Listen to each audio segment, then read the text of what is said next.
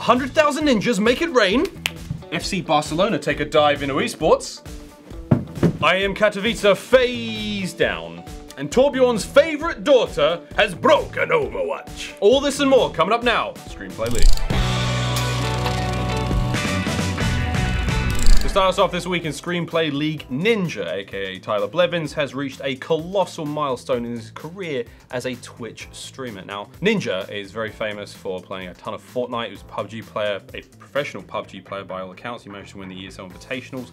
He's a former professional Halo player, multiple championships under his belt in that game, and he's just cracked 100,000 subscribers on Twitch. Now, the deal with subscribers, they're very separate to followers. A subscriber is somebody that pays you a monthly subscription to your channel. But the deal with this is Ninja's, as a top streamer, he's able to take home $3.50 of a $4.99 away from that. So this dude, in his mid-20s, is making $350,000 a month. That's thinking. That's more than like most bigwig evil corporate types make in an entire year. This is a terrifying prospect for a really young dude. I hope his family's got his back. I hope that he has like a good support network, because I've watched him like break down on his streams and freak out when some guy drops 10K in him on intonations, which is already mind-boggling. Am I jealous? Massively. That's a lot of money. I think what I would do with that much money is just like buy everyone I know a house. In other Screenplay League news, FC Barcelona have just dipped their little footy toesies into the esports world. So Gerard Piqué, star player for FC Barcelona, has just basically grabbed himself an esports team, and that's a cool thing to do. That's in vogue right now, let's be honest. And naturally, they're sinking their teeth into Pro Evolution Soccer. Why Pro Evo, you ask? Answers on a postcard, please, because I have no idea. It's all good and well you've got these guys getting involved in esports, but Gerard Piqué has named the team, and wait for it, eFootball.pro. It's like someone went up to Gerard and they were like, okay man, it needs to have E in there because that's what we do these days. And it's a small E because that's what we do this way. But the F is big in football. And then you've got .pro. And he's like, because that makes it sound like a website? Who let this get past anyone? This isn't the worst name to come out of like the merger between traditional sports and esports. Fernando Alonso has also named his esports team, and wait for it, I have to read this one because this, FA Racing G2 Logitech G. I mean, Jesus. What? But I get you have to have the sponsor's name in there, but FA Racing G2 Logitech G. It's a corporate meltdown, man. Like, I just think these names suck. Let's keep them a little tighter, a little smaller, a little bit more fun. But hey, you know what? This is still a good thing because let's face it, big sporting companies, sporting brands like FC Barcelona, who are a tremendous juggernaut in the scene, it's good to have them involved. And this is alongside Paris Saint-Germain's getting involved, Melbourne City FC are getting stuck into the high-end IA League and all that stuff. So look, it's all good for the football fans, but Pro Evo? So this weekend saw IEM Katowice taking place in, you guessed it, Katowice, Poland. And it was a dream. It was a dream. One of the greatest Counter-Strike finals mankind has ever or will ever possibly see. Grand finals went down with Fnatic, 2-year drought. Haven't won anything since 2016's IEM Katowice, going up against the FaZe Clan. And boy, oh boy, it went down to the wire.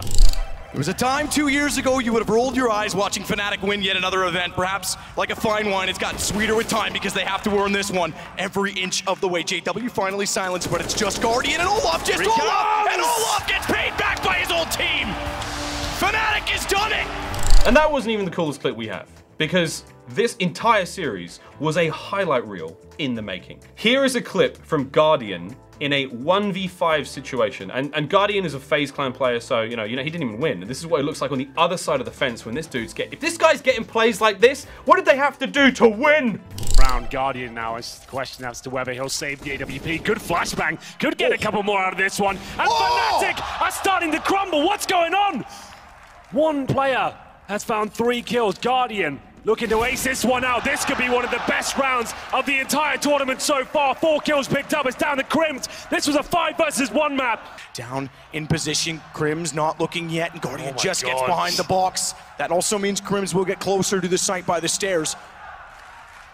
But Guardian will wait for this to go to time. Incendiary could be a factor because if he puts it in front of Guardian, how does he work back in? It's gone toward the dumpster. That means Guardian knows exactly where to look. Oh! And he's got all 5! Every single round had some if not multiple, incredible Counter-Strike moments made. I don't know what the deal is. Is it because we played Counter-Strike for so long and these guys are just now so good at the game?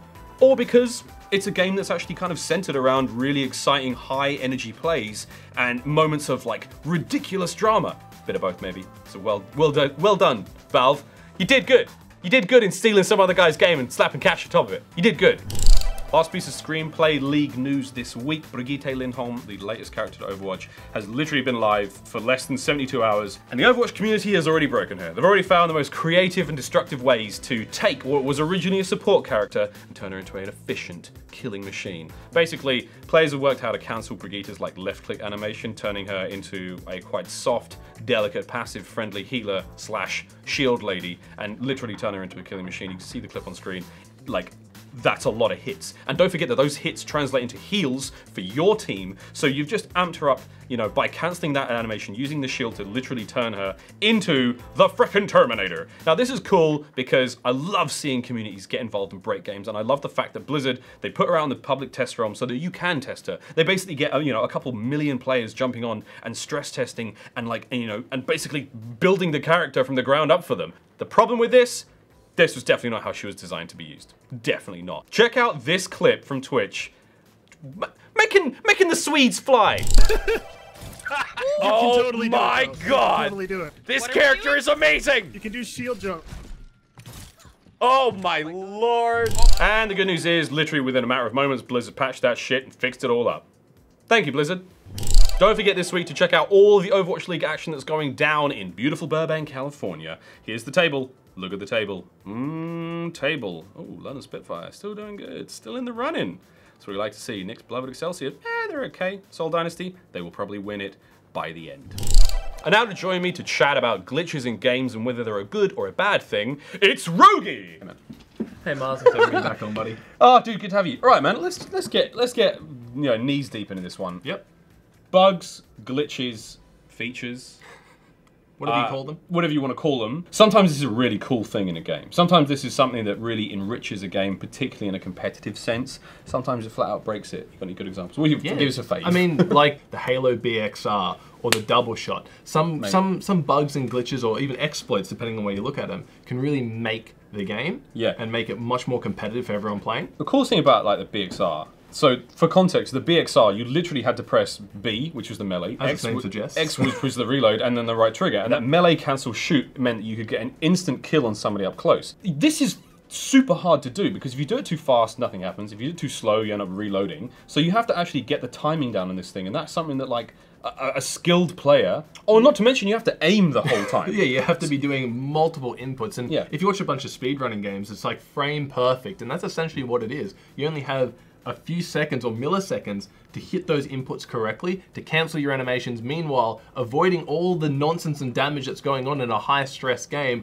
whilst keeping a bead right on the head. Yeah, you're 100% on that dude's head. Like, and also... It's tough. It was tough. It's super hard to do that. So I think in a way that... And between, like, once people... Oh, dude, don't get me started on Halo 2. Like, the amount of glitches in that game that actually enhanced the competitive experience, like, the double shot meant that you could fire 2 bursts of a weapon at the speed of 1, which was like a really quick and cool way to finish off a kill. And that input was, there was like trigger X. Yeah. So you would buffer the reload to get 6 shots out in your battle rifle. Then you'd have to press Y twice to cancel the reload, to draw out your secondary, then pull out your battle rifle again, then trigger X, Y, Y again. And if you could cycle that, you'd essentially be shooting 12 shots in the span of 6. I will say I was really good at doing that as a kid, but now these hands are literally ruined as a result of that. It was tough. It was really tough to do, but again, that adds a lot of competitive merit to the game because again, that's like learning a really, really complicated, and I mean like super complicated combo in a fighting game, for example. Yeah, that's a good way to look at it, really. Yeah, it's a combo that you wouldn't have otherwise, but like I get why game devs go, oh man, like the first time they watch somebody like fire like 40 shots in a second. I can just imagine they were like, what's going on? Shit, not intended. Like, shit, not intended. But then like when you realize how hard that is to do and how like that really does only inhibit, like, I suppose it affects a smaller portion of the community. But I get why like they want to make bigger changes. Like let's say with Fortnite, the double pump feature, whereby like if you have 2 pump action shotguns, like the pumpers, in your inventory, you can fire one and then change to the second one and fire it instantly. And like, you know what Fortnite's like? That's a high-powered weapon, and you change weapons so quickly. Therefore, That's a bit of an advantage. Yeah, they needed to add a global cooldown to as many pumps as you have in your inventory, so it was a quality of life change. I see that as, it's like, sure, that was probably not intended as a bug or an exploit, but it was annoying. It wasn't fun to play up against, and everyone's doing it. So I see that as like a quality of life. Halo 2 is one of the greatest games of all time. Oh, agree. Like, Totally agree. Change the multiplayer experience for me. And if you take away a glitch in that game, like the grenade reload glitch, whereby like, as your character's animated was throwing a grenade, if you hit the X button like twice, so you just kind of, I mashed it. Just mash it? You just mash the X button Just while your buff your character was inputs. throwing. Yeah, pretty much. Your weapon would reload during the animation of the grenade throw. So You're like 2 actions, 1 animation. At the same time, and that speeds up the game in a really, really cool way. So like, especially if you're playing in a free-for-all or even in a team setting, like every second counts, right? Every second counts, and you've just increased like a little tiny addition to the game that the developers oversaw, because let's face it, man, it's clearly very tough to make a game. I mean, while we're on the topic of like exploits that can speed a game up, and we're in that like first-person shooting competitive sense, look at Gears of War. Gears of War 1 had the weapon slide mechanic. There were 2 versions of this, interestingly enough. The first one was you'd walk in, pick up the weapon, you would hit X to pick it up, you'd hit left bumper, which essentially did nothing in the game except bring up this little black and white overlay and kind of showed you where your teammates were, but very poorly. TACCOM! But if you go, the TACCOM, right? If you go X TACCOM A, Jesus, you would buffer the input of the reload, the pickup, and it would do that animation, so like kick up the weapon, pick it up, but you're just like sliding around like that. It looked ridiculous, and it was. And then when they finally got rid of that, they couldn't get it completely rid of it, because now what you could do is if you like slid your thumb down X and A, not simultaneously, but in quick succession, you would pick up the weapon and instantly cancel that animation into a wall slide. So like, again, you have to be really, really good at that. That's Guitar Hero level, like button timings. The first one was definitely much more difficult than the second one. The second one was a pretty average like technique to pull off. It eventually just, in competitive, like in MLG Gears of 1, it was like, hey, if you do it, sure, go for it. Yeah, Because it wasn't as bad as the other one. The other one would let you slide out of kind of like the middle of the map where the weapons were and get behind cover. This one you were forced to at least commit to the weapon slide and the pickup, so you were still stuck on that wall for the entirety of the duration that you're picking up the weapon. See, that's cool, because again, there's a reward there in that like you shave like really, really precious seconds off of an animation, but like the risk is if you fuck it up, you're done. You're literally You're like out. standing in the middle of a field. And this is a 1 life per round. So yeah, if you mess up, you're done. That You're totally dead. screws things See up. ya. Like you were saying, you brought us up earlier where we were talking about wave dashing in Smash Brothers Melee. Oh, yeah. Which makes the game like, I remember the first time I played somebody who knew what wave dashing was, and I was like, I'm quite good at Smash. Like I know how this Everybody shit thinks works. they're good at Smash until they verse someone who's good at Smash. Yeah, like watching somebody wave dash is like, it's like watching Neo the first time he gets he understands that he's the one, and you're just like, what the.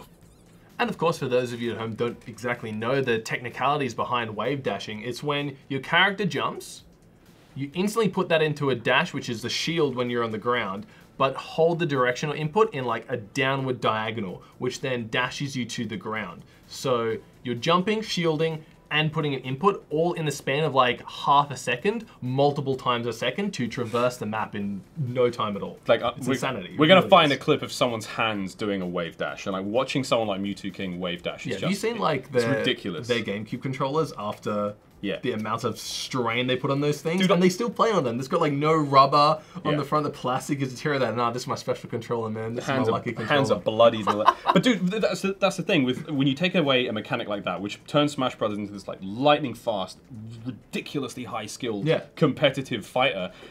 Fucking Smash Brothers Brawl. Not only did Nintendo purposefully take it out, but then they introduced the trip mechanic. The trip mechanic.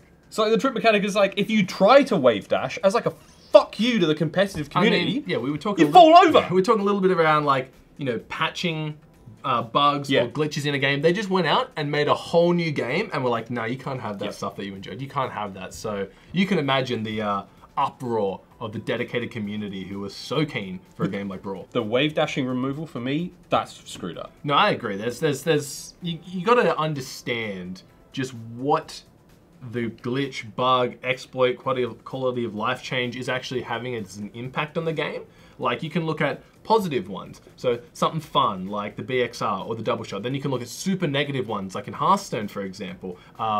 This was ages ago, but probably the biggest fundamental bug that ever came out in Hearthstone was surrounded by a card that everyone thought was useless. And it was Damaru. It's a 9 mana, 8/8 dragon, which reads, when you play this, both players have only 15 seconds to take their time. Normally, you have a minute and a half. So you can imagine the stressful situations this puts you under. And of course, people would only play it for fun because it's not really a big deal. But Hearthstone, cards have animations because it's a computer game, right? You want it to be nice and flashy. So they would get Nozdamaru, then they would get a card called Youthful Brewmaster, which reads, as you play it, you place a card from the field back in your hand. And that's got a long animation. The guy comes out, he's like, hey, what's going on? Throws a barrel over at old mate, throws him back. And you just cycle that over and over and over again until you're out of mana. And what that did was it chewed into your opponent's turn time. So the second that you hit end go, their turn will be over and it's straight back to you. And you're like, you're just sitting there watching the game play itself at that point. That has broken the game. Like, that's a really important bug to get rid of. You use PvE at that stage. I mean, like, there's some things that quality of life when it comes to things like Fortnite and tuning little things in games as well. Like we talked about the Mini 14 in PUBG. Yeah. When that first came out, it was way too accurate. Way too accurate. And the tuning and the tweaks made there do end up improving the game in the long run, but that's not something that like is going to break the game, and especially in those battle royale games where the relationship between weapons is kind of frayed because there's random drops. It's not like everyone starts with this weapon. It doesn't have too much of an impact. But you're saying about League. Like League of Legends, when you make a change to a character, if there's like a bug or an exploit in a single character, the ripple-on effect there is going to be game-breaking in some way, shape, or form. So I've been playing League since like Season 1, and there have just been so many times where even the slightest change to a character, you give them like 5 more armor, 5 more base AD on level growth, attack damage, and that just spirals the game out of control. And it's just these fine little tweaks that you don't even think about. And you know, nerf a character here, buff a character there, and all of a sudden one that's unchanged will reign supreme. And you know, Riot usually take around like 3 to 4 months to do a patch. Now that character's just going to wreck face and ranked in solo queue for the rest of the week. Reign supreme indeed. Max, thanks very much for coming back in and chatting about bugs and glitches. I want to go home and play the Master Chief Collection, bit of Halo 2 because the bugs are in there, but you can't get a game because they shit the bed on that one, didn't they? Didn't they shit the bed? Now that's a bug. That's a bug. My heart. Well, that's it for this week's episode of Screenplay League. Please make sure to like, comment, and subscribe. Get in there and throw some shade around about your favorite devs ruining the games that you love to shit on people online on. Also, watch these videos. And turn your notifications on. Please, please, please, please. We need those views. We need those views. Also, watch them while they're hot and fresh. Oh, and subscribe. Big button below. Get your dirty fingers on that if you're using a touch device. eSports.